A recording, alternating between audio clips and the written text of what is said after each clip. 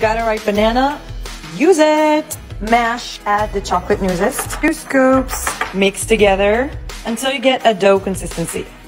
In a separate bowl, add 1/4 cup of steel-cut oats. Cover it with water and put it in the microwave for 30 seconds.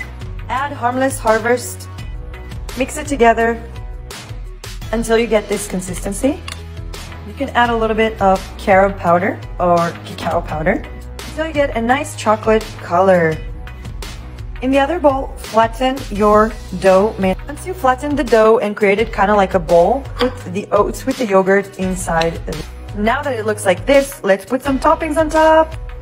Blueberries, strawberries, goji berries, cacao nibs, and the best part, nut butter. Tell me you wouldn't want to dig in. Oh my God.